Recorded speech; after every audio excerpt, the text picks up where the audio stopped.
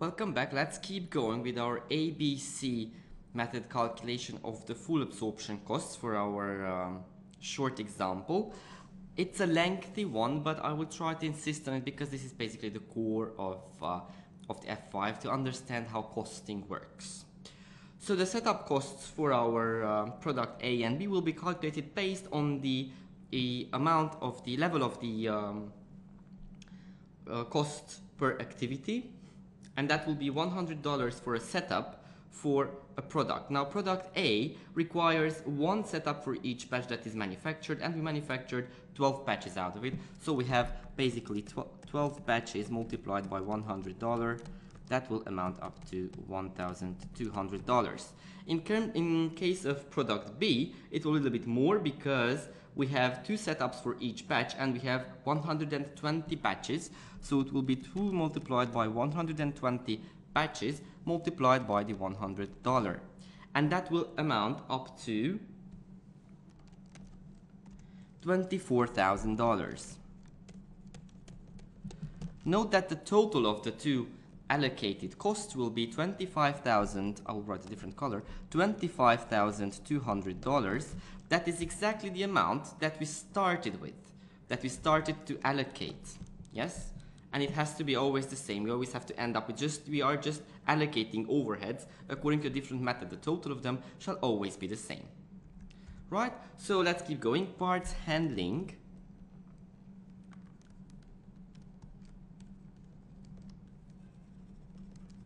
Parts handling will depend on the number of parts that we are dealing with, and that is 1 for each of the products A and 3 for each of products B. So that means 1,200 for product A multiplied by the $25 and 3,600 parts for product B, amounting up to a total of 30,000 in case of product A and 90,000 in terms of product B, a total of $120,000.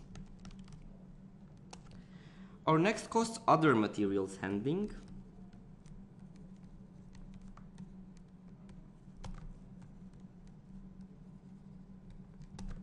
Other materials handling will be depending on the batches that we are dealing with for each product. That is 12 for product A and B for 120 for product B, and it costs $40 a batch. So 12 for product A by the $40 per batch, that will amount to $480, and 120 for product B, that will amount up to $4,800. A total of $5,280. Going forward, the other handling that we still have for the orders,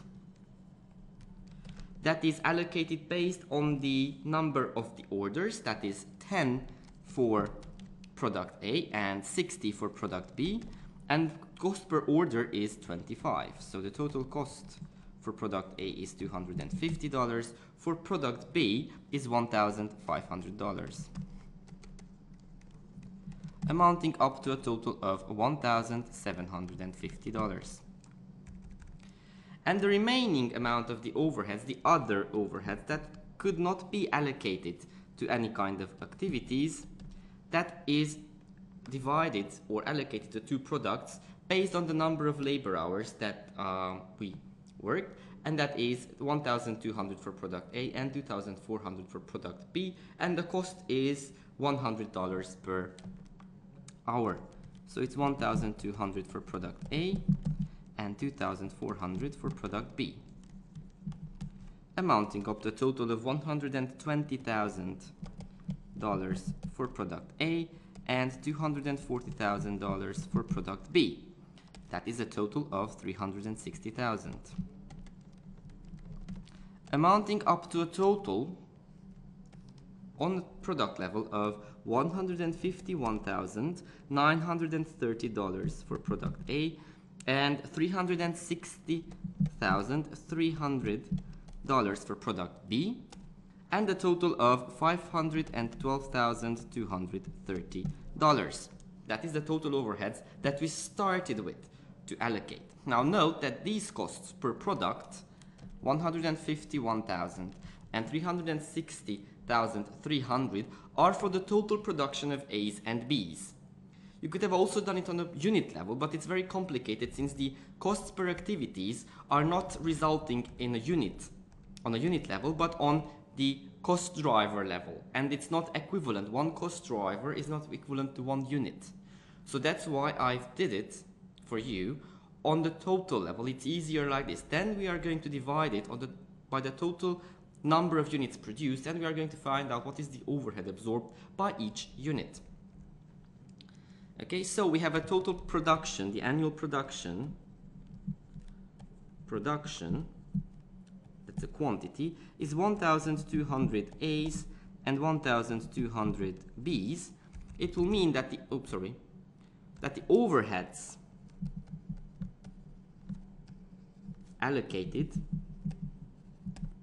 per unit will amount up to $127 for product A and $300 for product B.